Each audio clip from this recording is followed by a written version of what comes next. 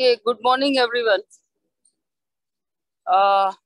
Today's class, very important class, Parenteral Analgesics and Infusions. This class will be taken by Dr. Vashi. Vashi is our third year MD Palliative Medicine student. Very sincere, hardworking, take a lot of interest in patient care and see everything very minutely when she is on the patient's bedside. This session will be moderated by Dr. Balbir. Balbir is our assistant professor at National Cancer Institute, Jhajjar, and IRCH. He is again a very sincere and hardworking faculty of my team. He has done fellowship in chronic pain from Canada. He is doing a lot of good research, and one of his research was awarded in Boston conference, IASP World Pain Conference, and he got the full scholarship to attend that conference in Boston last year. So I'm very sure that both of them must have prepared this class very well, and all your comments and questions you can write down in the chat box, or otherwise you can discuss at the end. Thank you, Vashi. You can start. Thank you, ma'am, for the introduction. Good morning, everyone. I am a third-year junior resident at AIMS. My class is moderated by Dr. Balbir sir. Thank you. So today I'll be presenting my seminar on the topic Parenteral Analgesics and Infusions.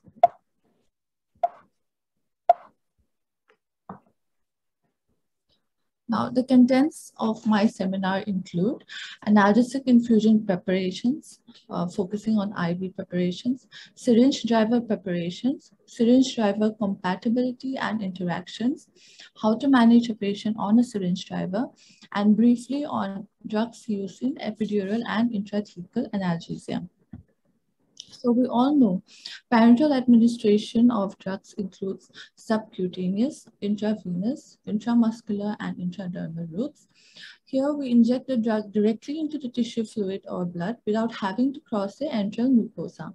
Therefore, the drug action is faster, the liver is bypassed, gastric irritation and vomiting are not provoked, and there is no interference by food or digestive juices. And we can administer it to an unconscious, uncooperative, or a patient who is vomiting. So before starting any IV infusion, we must be aware of the general safety checks. This is CAT-SPUR is a mnemonic device to teach safety checks for administering IV medication. C stands for compatibilities. Is the drug compatible with the fluid? This will be discussed with the syringe driver preparations. A stands for allergies. Does the patient have any drug allergies? Tubing, is the correct tubing used? S stands for site. Is the site safe? Is there any sign of local infection? Is there phlebitis, etc.? P stands for pump.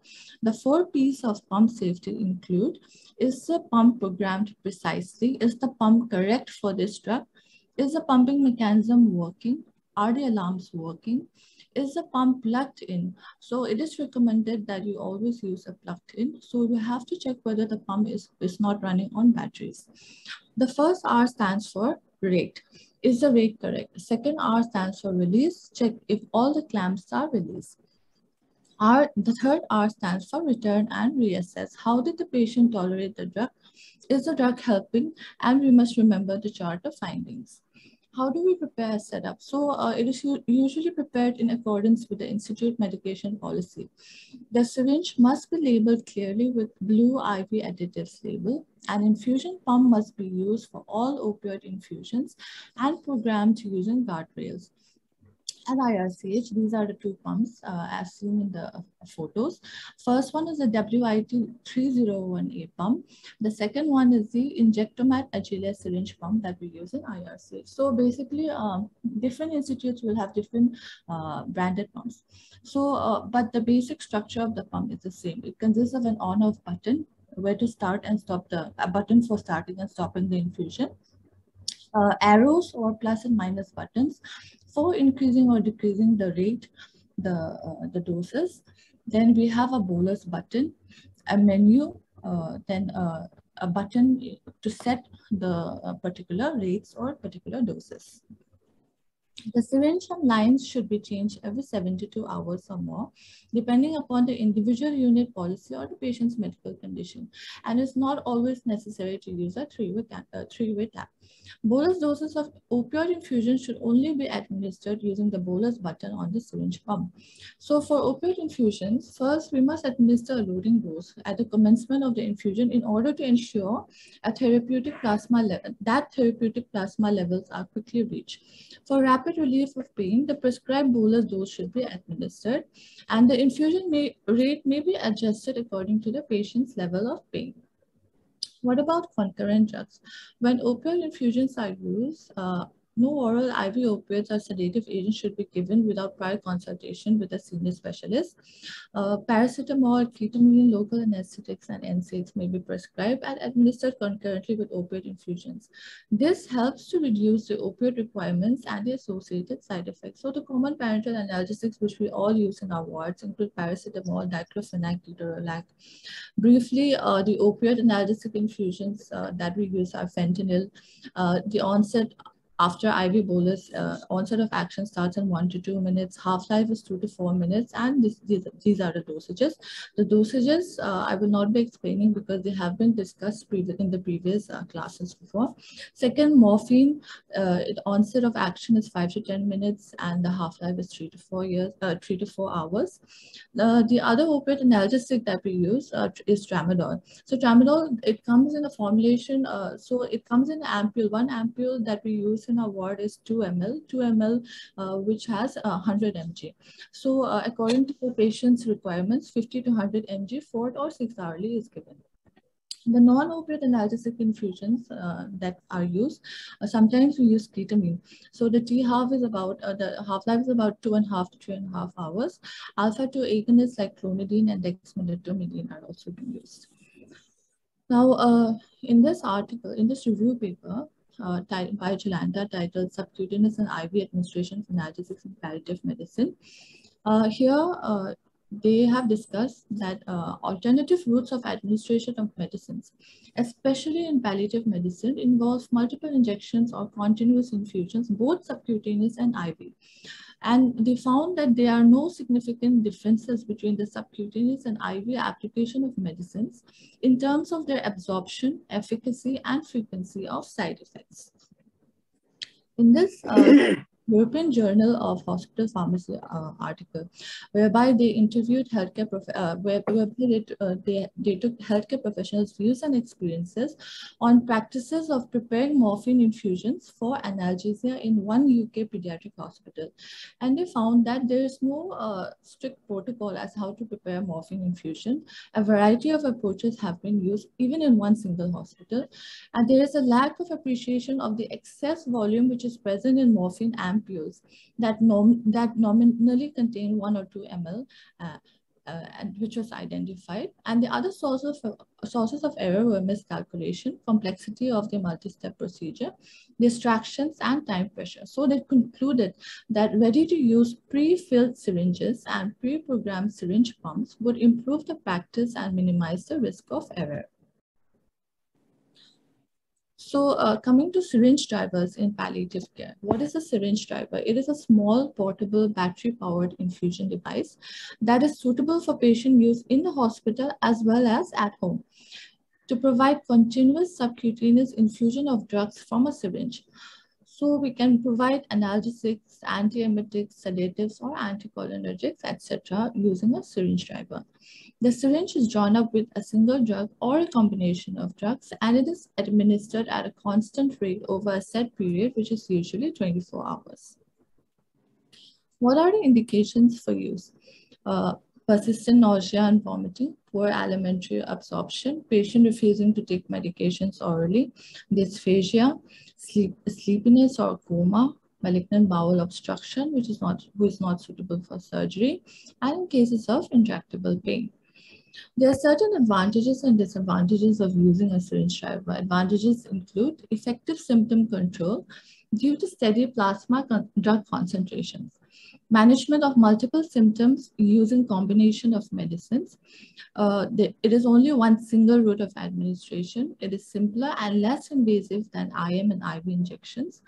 Mobile patients can remain so, enabling more independence, which is very important. The disadvantages are the medicine requirements must be anticipated for a 24-hour period, resulting in loss of flexibility in dosing. Medicines given by other routes may be required to manage the symptoms for the initial 4 hours of the subacute infusion till the medicines reach a optimal plasma concentration. Now, another disadvantage is when the symptoms would require SOS doses. The next disadvantages would be the local reactions. If we do not choose a site properly, then it increases the chances of inflammation, infection, pain, etc. And patients may consider it as a final step before death and find its use disconcerting and obtrusive. So what are the considerations that must be taken before starting an infusion? We must know the patient's medicine requirements for 24 hours, the doses that may be required for breakthrough symptoms, the choice of diluent, the compatibility of the medicines required to manage the symptoms. In general, we should avoid more than 3 medicines in one syringe. Coming to the selection, preparation, and maintenance of the site. How do you select a site? You always use an area with a good depth of subcutaneous fat. Use a site that is not near a joint and select a site that is easily accessible, such as the chest and the abdomen.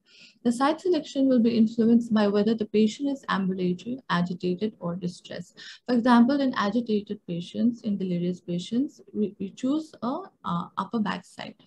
The inappropriate site selection includes lymphadematous areas, broken skin, irradiated areas, sites of infection, bony prominences, near a joint, sites of tumor, skin folds, or scarred skin. Site preparation, as we all know, an aseptic technique must be followed. And in consultation with the patient and the family, we select a suitable site. You select and use sites on a rotating basis, and the point of cannula should be inserted just beneath the epidermis. So we all know subacute injection, we insert it, the needle is inserted at 45 degrees, but in very thin people, so the angle of the cannula on insertion may need to be less, for example, less than 45 degrees, and a deeper infusion may prolong the life of the infusion site. Insert as seen in the photos, you grasp the skin firmly to elevate the subcutaneous tissue. You insert the cannula, then you release the skin. When the tubing is placed, always try to form a loop to prevent dislodgement. And then you use a tegaderm to cover the cannula. Then you connect the syringe to the syringe driver. The extension tubing is then changed when the cannula is changed. Site inspection.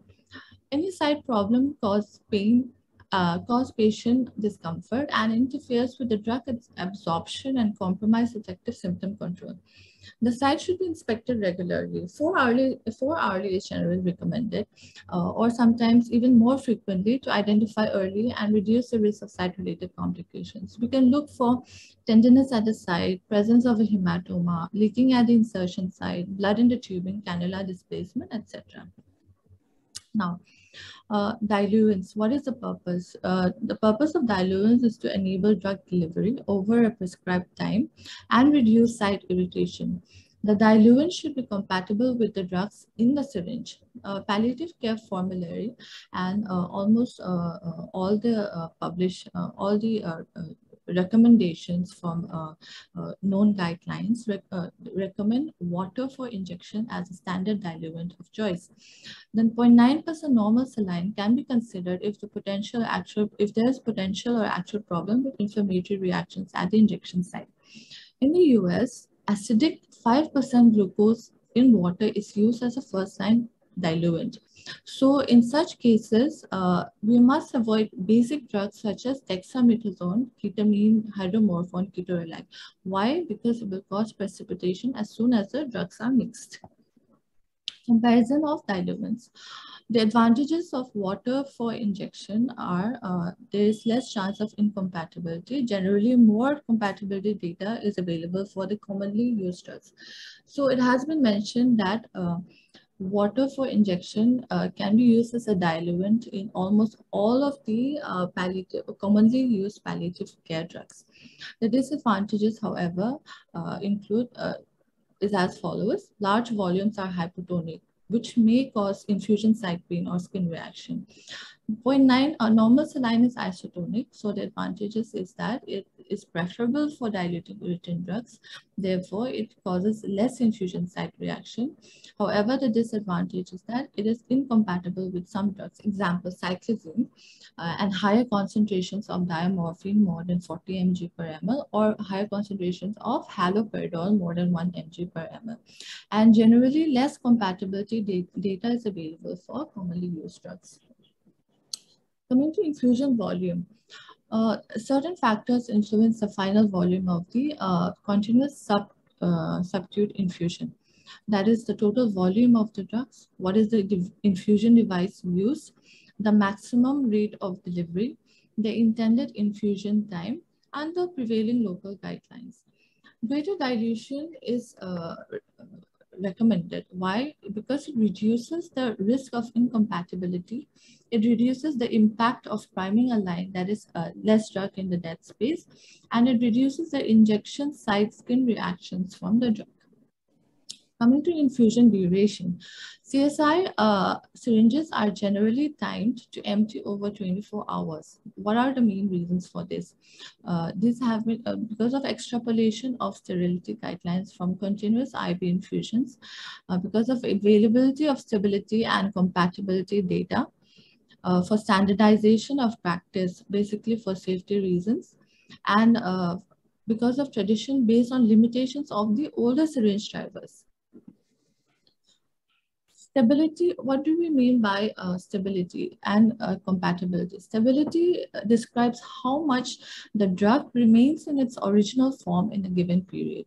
And compatibility describes whether the addition of a diluent or a drug causes a reaction, be it physical or chemical. So various factors affect drug stability or compatibility, such as the diluent, as we've just discussed, the final concentration of drug in the solution, the order of mixing, and the brand, formulation, or strength of the drug. This differs between brands, this differs between countries. What is the and the duration of infusion, and lastly, absorption onto the delivery system material. Coming to drug compatibility, when do we say a drug is physically compatible? Mixing two or more drugs does not result in a physical change. Example, discoloration, clouding, or crystallization. Chemical compatibility is when mixing two or more drugs does not result in a chemical change which leads to loss or degradation of the drug. Third is observational data. Data from many palliative care centers about visual appearance of various drug mixtures over infusion period of 24 hours have been collected. It is subjective, imprecise, and only major incompatibilities have been identified. Fourth is lab data. It is derived from microscopic examination of a drug mixture under polarized light at specified concentrations. So the general principles of compatibility are as follows. Drugs with a similar pH are more likely to be compatible, which is very important. Most drugs are acidic in solution, except, as I've previously mentioned, dexamethasone, diclofenac, furosemide, ketorolac, omeprazole, phenobarbital. So acidic and basic drugs should not be mixed. Then third, we must dilute it to the maximum volume possible in order to reduce the incidence of reactions. We must protect from direct sunlight and heat. And it is preferable to add not more than 3 drugs in one syringe. So more drugs, the more chances of incompatibility. And initial cloudiness may resolve on full mixing. Compatibility with, now it must be noted that compatibility with cyclizine and haloperidol is concentration dependent. And the risk of precipitation of dexamethasone, it is noted that the risk of precipitation of dexamethasone is reduced if it is added last to an already dilute drug mixture. These are the drugs. This is a table which has been which I've taken from the palliative care formulary, showing the different drugs and different breeds. So from just looking at this also, we'll have a rough idea of which drugs are compatible and not. So basically the principle is not to add and not to mix basic drugs and acidic drugs. Irritant subcutaneous drugs, the drugs which are strongly irritant and which we should not give by continuous subcutaneous infusions are chlorpromazine, diazepam, and prochlorperazine. Relatively irritant precautions necessary include cyclizine, diclofenac, ketorolac, ketamine, methadone, octreotide, ondansetron, phenobarbital, promethazine, and levomepromazine. Now, this chart and the charts in the subsequent slides have been taken from the palliative care formulary. So this is a compatibility chart for two drugs in water for injection. Similarly, in the other slides, we have a compatibility chart for drugs in normal saline. Now, to the right, on the right side, we have the general key for the charts, in which a red box means do not use. It means that it's not compatible. Yellow is used with caution. Now the boxes where the A, B, and C and letters are written show these A, B, C would be in the next slide. These are the footnotes. So now this box shows if the drugs intersection of the if we take the drugs horizontally and vertically, the point of intersection, that is the box at which they intersect, if it shows A, B, and C, it means some reports of incompatibility are present. Now the green box denotes reported compatible. Question mark is there is no data. And gray is generally not recommended or not applicable. So for example, it is not possible to remember all the drugs. So we just have we must refer to the charts as when required. Now, for example, let us look at the if you can follow my follow the arrow, let us look at morphine sulfate. Now, morphine sulfate horizontally. Now it is now there are more green boxes. That means that morphine sulfate is compatible with almost all of with quite a handful of these drugs. For example, morphine sulfate, if look at the second box going on the horizontal line, and then and if you take this box, if you follow my cursor, then if you go up, we have metoclopramide, and the point of the box of intersection between metoclopramide vertically and morphine sulfate horizontally is a green box, which means that these two can be mixed together. That means it is compatible. Now, if you look at the first box, that is morphine sulfate and midazolam M. Now, in this box, it is yellow. That means it must be used with caution, and there is a letter M written. So, if you look at the footnotes, here M. Morphine, if you read this diamorphine or morphine sulfate plus midazolam is generally regarded as compatible. But it is, now the letter M, there is a footnote because there is one study which has reported incompatibility for diamorphine. Similarly, for all the drugs, this chart will give an idea which drugs are compatible and which are not. This is a compatibility chart for morphine sulfate for 3 drugs in water for injection. This is for non-opioids. This is a compatibility chart for 2 drugs in 0.9% normal saline, following the same principles, the general key charts and the footnotes. This is the chart for 3 drugs in normal saline, including morphine sulfate, and this is for 3 drugs in normal saline for non-opioids. So how do we manage a patient on a syringe driver? A patient and family education is very important.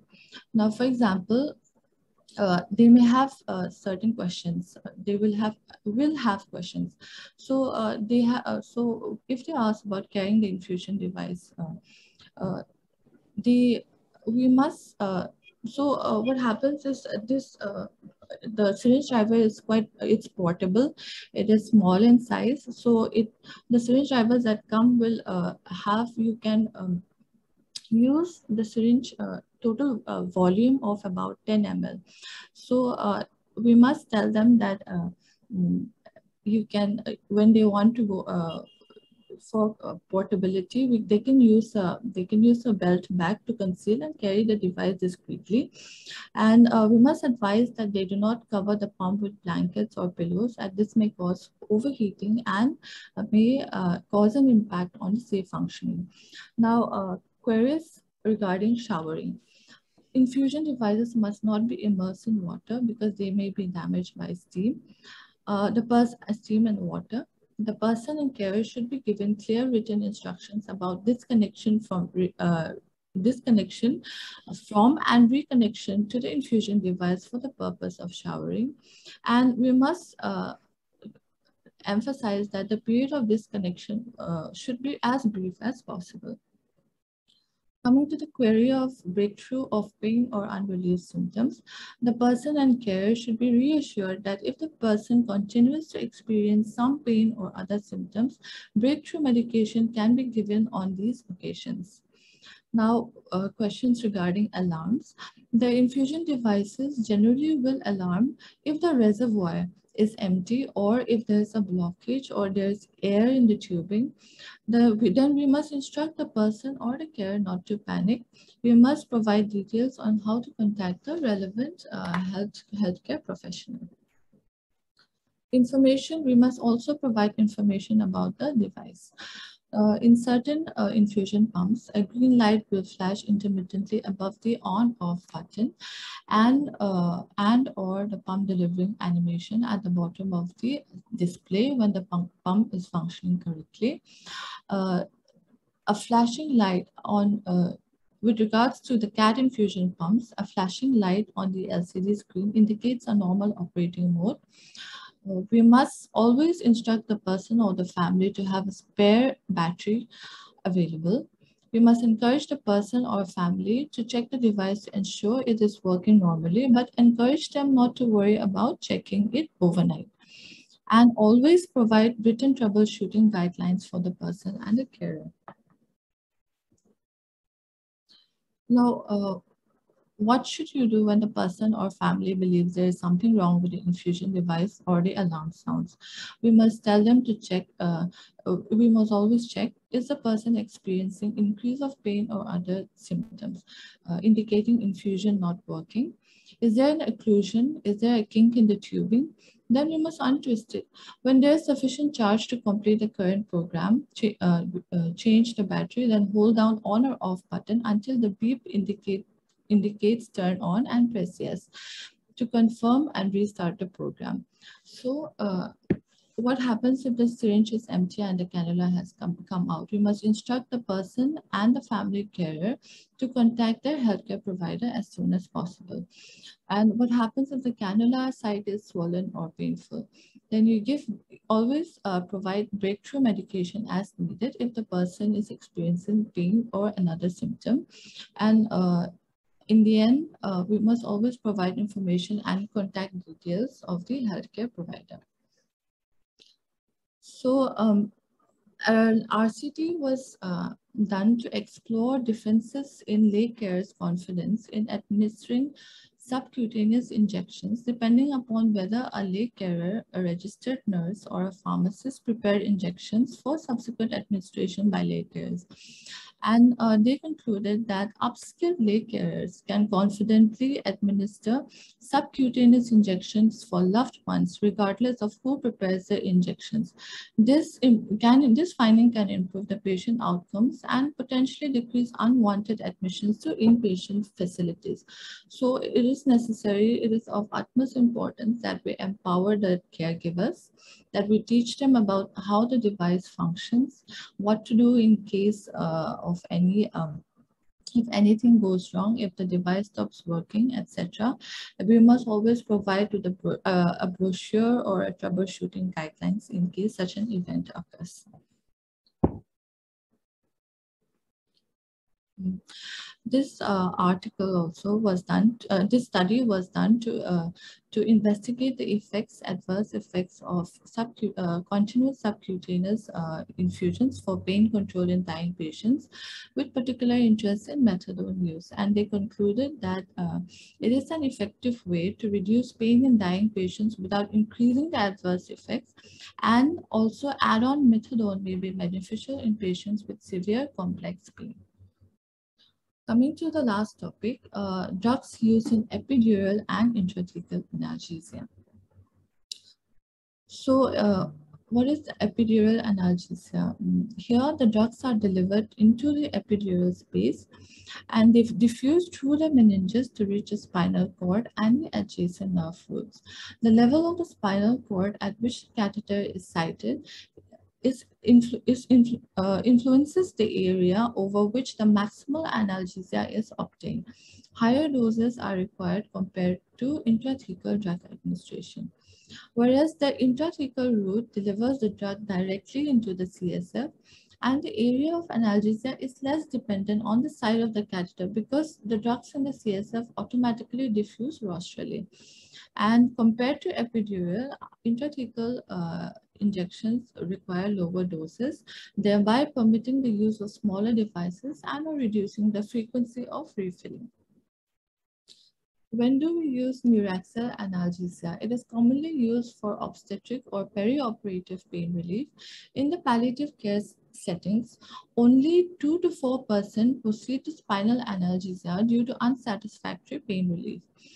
It is found that it is effective in more than 50% of the patients. So what are the indications? Systemic opioid intolerance. Either there is decreased opioid efficacy or there is increased toxicity.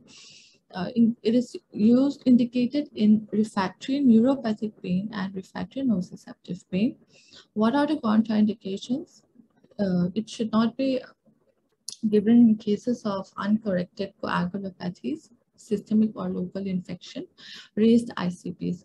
And extra caution should be used in spinal deformities, incipient spinal cord compression, myelosuppressive chemotherapy, and intracranial metastasis.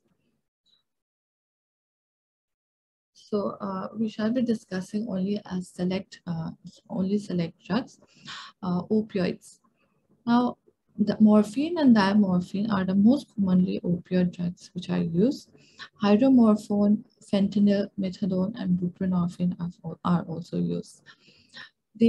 Opioids act locally and or in the brainstem, which occurs through CSF diffusion and or systemic redistribution. And it is found that advantages of spinal administration are greatest with hydrophilic opioids.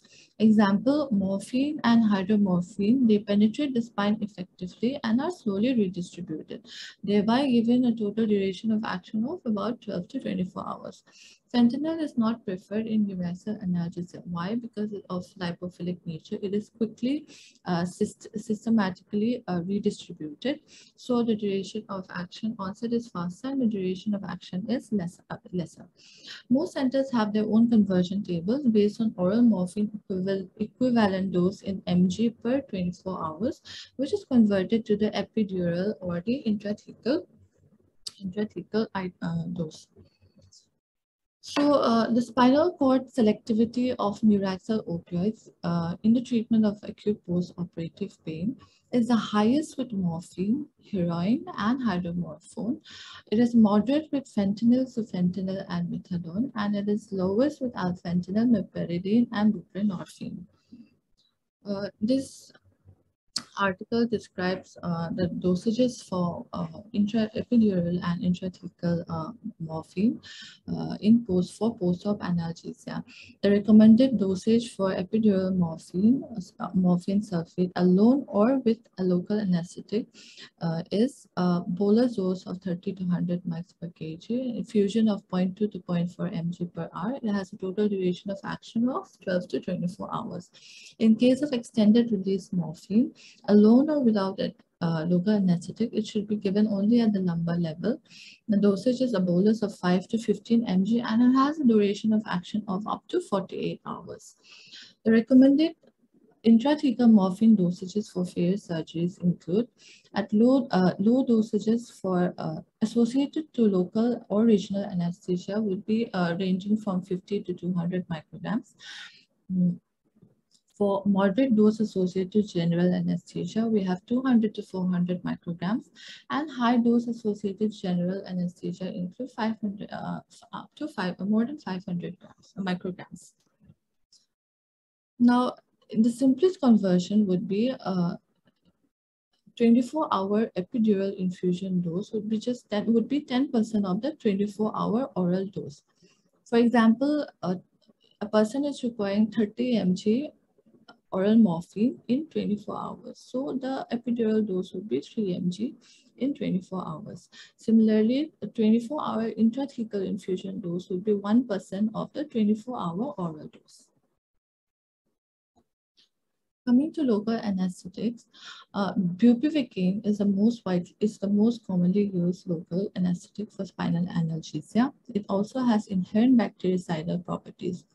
With judicious use of low-dose bupivacaine, that is 0.1%, it is usually possible to get good pain relief without significant impairment of the sensory or motor function.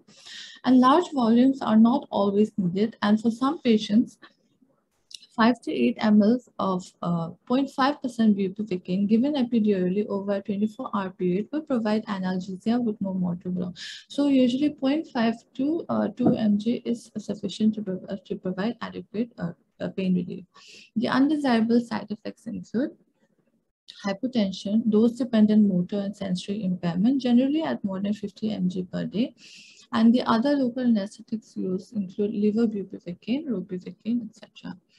Coming to alpha adrenergic receptor agonist, clonidine. Clonidine is generally given along with an opiate and a local anesthetic. The benefit is seen particularly in neuropathic pain.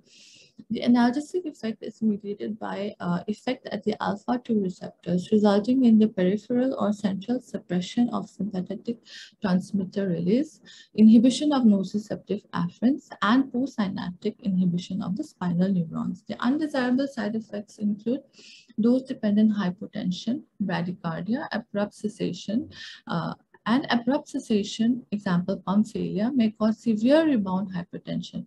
The other side effect is sedation. Now, the epidural regimen would be first a test bolus dose of 50 to 150 micrograms in 5 ml of normal saline over 5 minutes. If there is relief, then we can start infusion at 150 to 300 micrograms per day, depending upon the pain, the severity of the pain. The intrathecal regimen would be a test bolus dose of 50 micrograms in 5 ml, 0.9 in 5 ml normal saline over 5 minutes. If there is relief, then we can start infusion. Infusion dose will be 50 to 150 micrograms per day.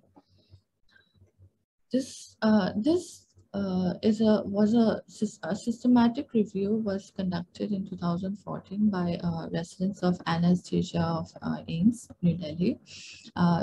The article was titled "Clonidine for Management of Chronic Pain: A Brief Review of the Current Evidences." So they analyzed approximately the qualitative analysis of approximately of 30 clinical studies were done.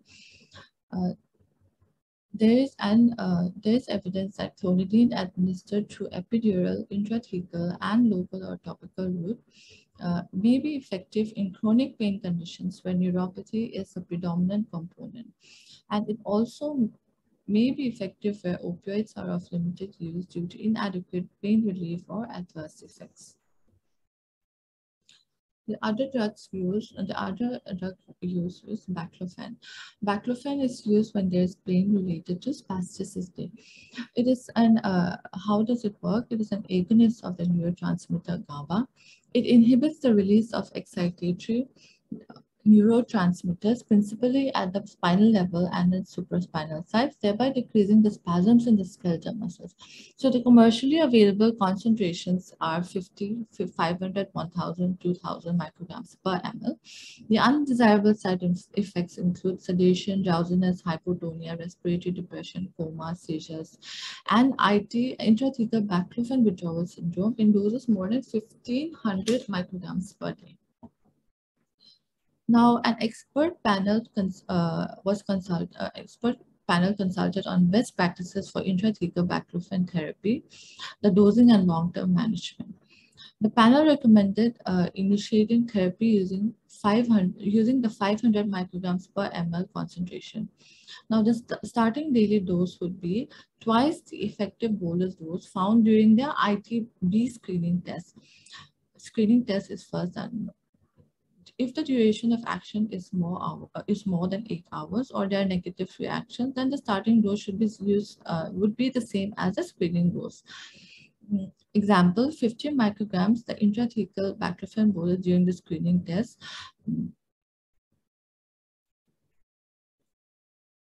So would give you 100 micrograms per day starting dose. What about the dosage titration? Daily dose increases of 5% to 15% once every 24 hours for cerebral origin spasticity, and 10 to 30% daily dose increments once every 24 hours for spinal origin spasticity. This is the figure which is given in the article which I've mentioned. Now, which describes the various dosages for certain conditions such as brain injury, cerebral palsy, multiple sclerosis, spinal cord injury, and stroke. Now, as we can see, the median daily dose would be, they fall all under 500 micrograms per day. And the mean daily dose also is approximately, they all fall below the 500 micrograms per day.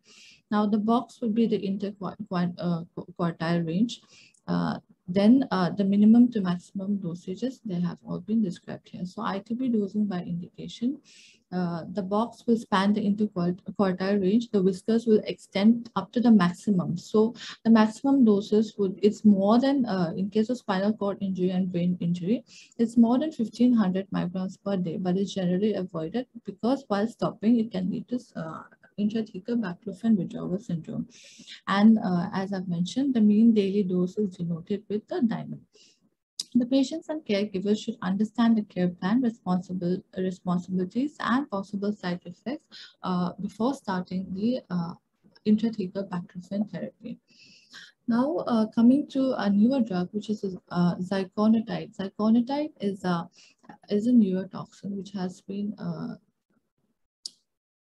been extrapolated from one species of a snail.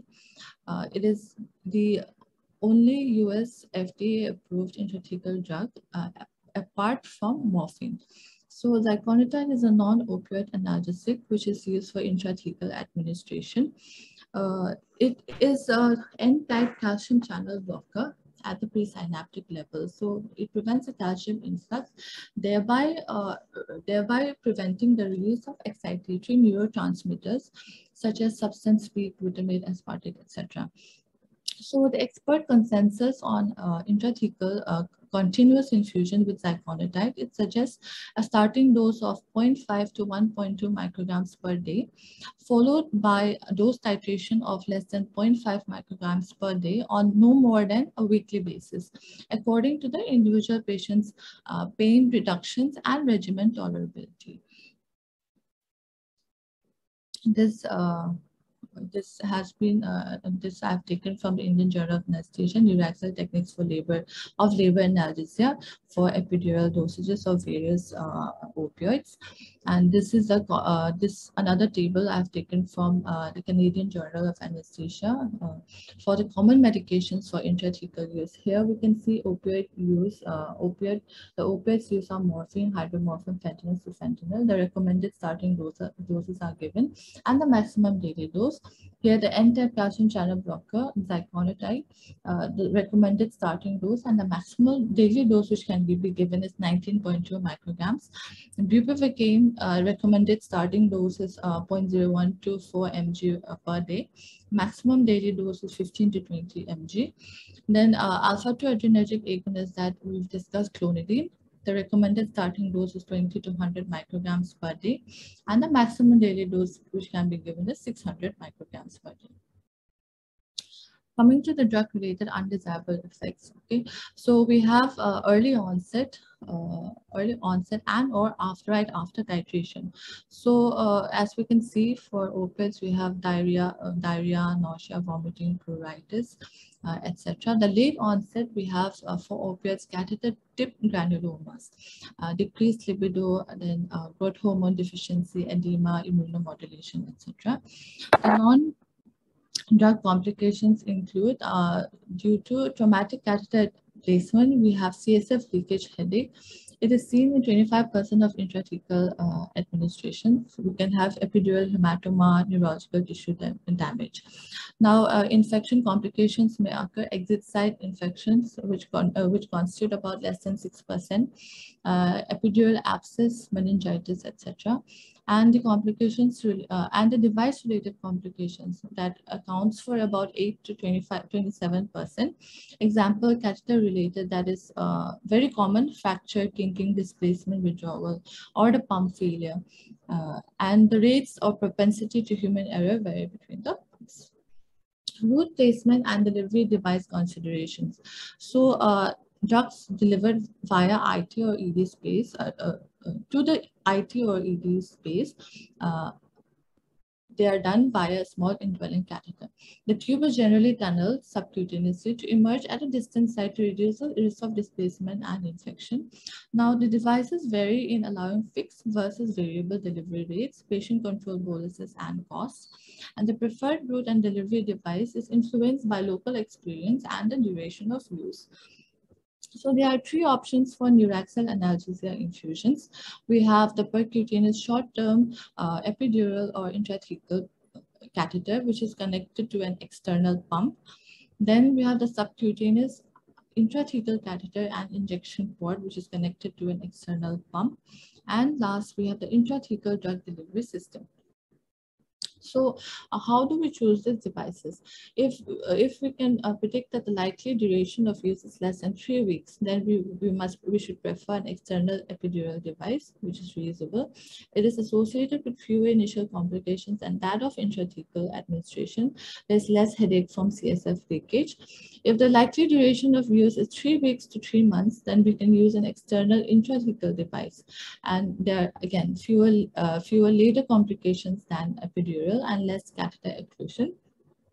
If the duration of use is will be more than 3 months, 3 to 6 months, then it is preferred that we use an implantable intrathecal device. It is expensive, yes, but it has a lower running cost and is more cost effective in the long term. This is an intrathecal drug delivery system. The first figure is the implantable device. This is done surgically. Now this IDDS consists of an implantable pump and an intrathecal catheter. It can deliver analgesia with either a fixed rate or a programmable delivery schedule. The main advantage, apart from the ones which I've just said, would be the adaptability. The patient would be able to continue will be able to move in the final days of life. So to summarize, we have learned the indications and contraindications of starting infusions in palliative care settings. We have now a general idea about the drug compatibilities and then drug interactions. It is vital to empower the patient and more importantly the caregivers when we start infusions, especially that of subcutaneous infusions. Then we now have an idea about different devices, the choice of devices and drugs for neuraxal analgesia. Thank you. These are the. So thank you, Vasi. Thank you for overall excellent overview. So before Balbir see the question, if there are any chat box, I want to have a few comments that now this is for sure that when pain is intractable, we have to find out some other way where we can give rapid relief. And IV is most commonly used, but subcutaneous is equally good with, you have already said with this is evidence-based. This is also evidence-based that if if a person has some few days or in the terminal stage of the disease, and if we empower the family member, whatever way, if you have syringe driver, it's fine. Otherwise, in our setup, uh, because there are so many patients, we are also giving disposable elastomeric pump from Baxter. Uh, the only disadvantage that it is fixed dose pump, but patients and their relatives, they are managing excellently well, and it lasts for 7 days. And after 7 days, if patient is alive, they come back and we refill this elastomeric pump. So this is another way. And one more important thing which I want to highlight is that we have published a series of 20 patients of intrathecal implant, uh, which I don't know why they forgot Vashi and Balbir, and few papers on intrathecal implants. So in this series, what I have realized that it is an excellent way of giving or administering drugs to a patient where we can avoid unnecessary side effects of oral morphine. Like most of the patient, we have given morphine with some kind of an adjuvant if patient's pain is intractable. And we can almost 300 times less morphine was required in these patients. So it was an excellent way. But it was out of 20 patients, I think 4 patients were having all sorts of complications like seroma, infection, uh, wound exposure, and one patient we have to remove the implant also. So and the biggest thing was with the intrathecal implant was that it was very, very expensive. So we have to be very, very selective. So there are other ways like subcutaneous tunneling and all. I think we can adopt that if patient is terminal and we know that time is limited, we can adopt other way. But these modality is also very, very very useful in especially in intractable pain in last stage of the diseases. So these are the few comments I wanted to give. Now, anyone wants to say anything? We have 10 minutes. Balbir, have you seen any comments or you want to say something? Ma'am, about intrathecal pump, yes, we have added just one slide in the last, although because it's this topic covering whole large of the wide things, so we try to limit it in one slide. And about yes, ma'am, it's very true that we use elastomeric pump for epidural infusion and they work very good. There was one patient in our setup in NCI, which we managed with the elastomeric pump because her pain was very intractable. So earlier, she frequently come to our hospital for admission. But when we installed elastomeric pump, the patient preferred to stay at home. And in the final days, she died at their home. So it's very important if we properly control the pain, it can also change the place of death of the person. So I can see Dr. Nandini has given a very good comment that subcutaneous is better than IV. Because this basic is absolutely right that we can give out multiple. Nandini, can you open your mic and say? No, actually, Sushma, thank you. My comment was that suppose we have to give intermittent drugs subcutaneously, there are no IV lines. And also if there is an infusion in the subcut line going on, we may have to take more than one subcut line because the drug may get diluted in the subcut, of the infusion, and it won't get, the action won't come early. That was what my comment was. If it's not clear, I'm sorry. Ma'am, in this regard, Vashi has also already told that once one subcutaneous infusion is going on, when we start it, just in order to control the breakthrough symptoms in the initial hours, we can use other routes to overcome the symptoms for initial 4 to 5 hours, because the level of drug reaches its peak in 4 to 5 hours by subcutaneous routes. So we can try other routes at that time. Thank you. Very, very important point to highlight. Dr. Stanley, you want to say something?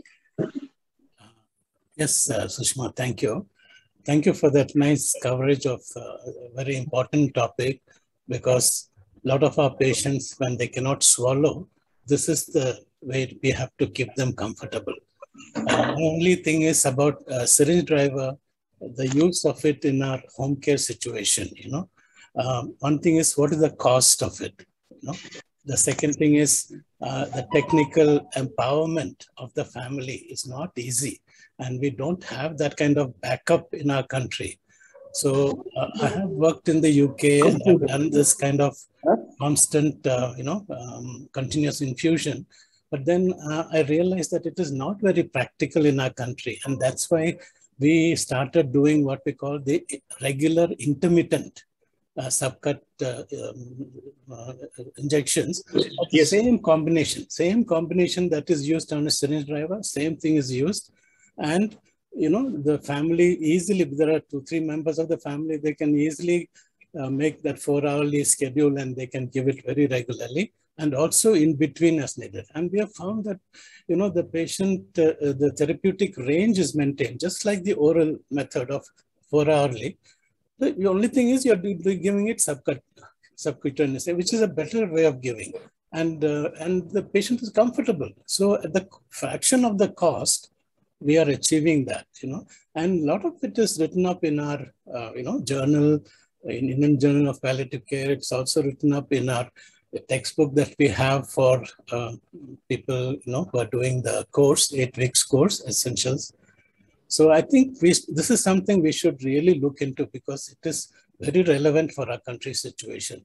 And I would say maybe you should take up a nice, comparison study, you know, between continuous infusion and intermittent this thing, and look into all aspects of it. So I would really say that that would be a wonderful study for us, not only us, but for the rest of the world also.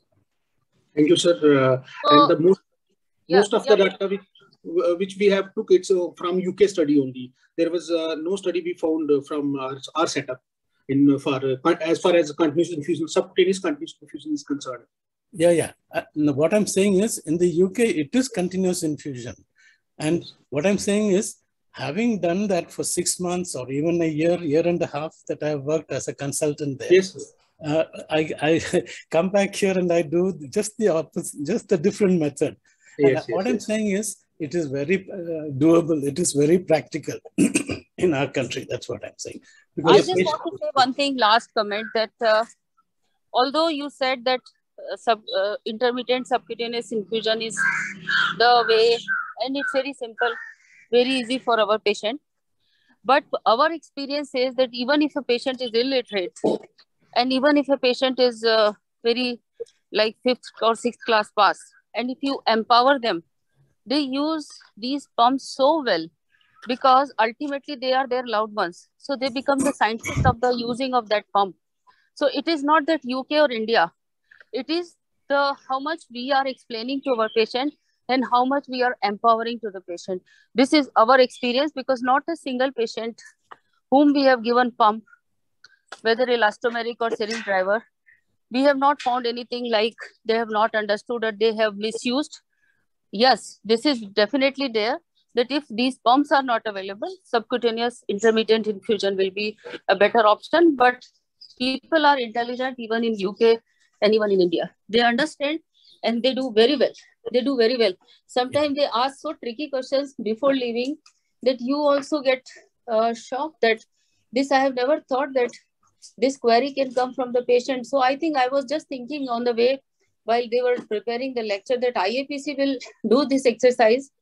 First, this comparing 2 methods from various centers and also making a uniform protocol and frequently asked questions from the patient, which we have encountered. I think everybody remember those questions. So we will just memorize those questions and we will make a good document. I think Balbir and Vashi, they can take the lead with few other MD students from TMH and GCRI and now Manipal and all these students. So I think, Balbir, you can lead this project with all the students from all over country and make this a good document for IAPC so that it will always remain on IAPC website. Okay, ma'am. Thank you. So we have only 2 minutes. Is there any other comment? Yeah, if there are now, then please. That kind of study will be really very, very good. I think we should do that. Yeah, we'll do it. We'll do it. So I have two announcements that the next lecture will be the last lecture of this series by Anuja Damani and her team. And after that, there will be a series which is very, very important. And I think we should not miss, definitely we should not miss this series. That will be series 5. And you will find this lecture of the title of those lectures of lecture series 4-5 on the today's IAPC newsletter. So please see the newsletter carefully and you will have an idea, you will get an idea, and you will start planning your next 6-7 weeks beforehand, because this is so important, the lecture series 5.